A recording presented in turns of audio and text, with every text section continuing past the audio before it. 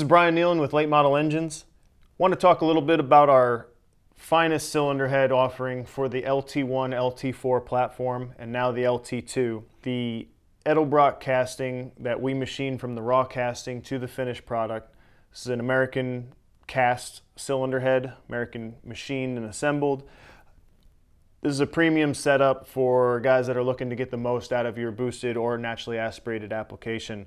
A couple of the differences between this cylinder head and a conventional LT1, LT4, or LT2 cylinder head is the exhaust port. The exhaust ports on this cylinder head are straight in line, or they're moved roughly 1.5 inches from the LT4 configuration. So it doesn't have that dog leg in the exhaust port like the standard LT cylinder heads.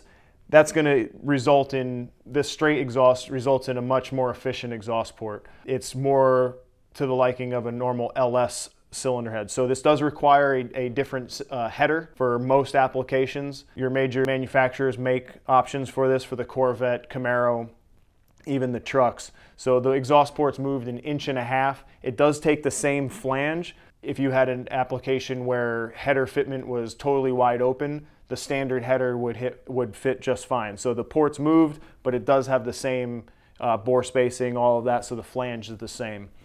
The flow on this cylinder head is pretty off the charts. I mean, it's flowing over 400 CFM on the intake and 310 roughly on the exhaust.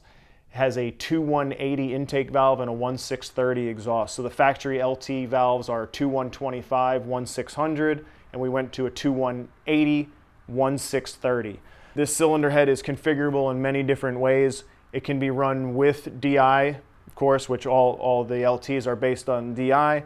And then in this particular application, we were running a non-DI head. So this combustion chamber is configured with no DI port, so the injector would only be used into the intake manifold, port injection. We have a couple different chamber configurations for different applications, different volumes. This chamber here is also softened. A lot of the supercharged guys and nitrous guys will be softening the chambers. We've found that the 2180 intake valve is optimal for this cylinder head. We've played with larger valves, smaller valves, and really ended up on the 2180. So we have this available in a Victory titanium intake valve, as well as a hollow stem intake valve, and stainless or Inconel on the exhaust.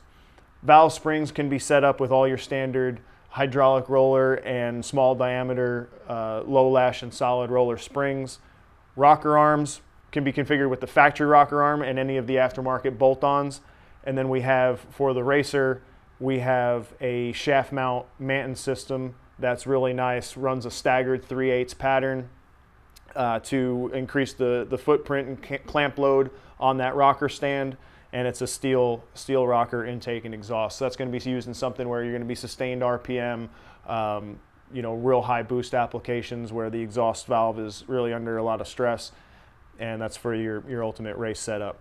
The factory rocker, we included some strengthening gussets to tie in both the intake and exhaust rocker on each cylinder.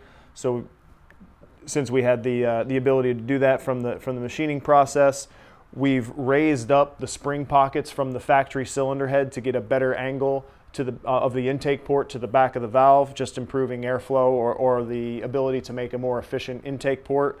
So everything's raised up. It takes a little bit longer valve than the factory valve due to that raising of the spring pocket. All of your other factory accessories bolt onto it, and really it's a bolt-on cylinder head except for the header design. Once you get past that, if you're looking for ultimate performance, this is the cylinder head to use.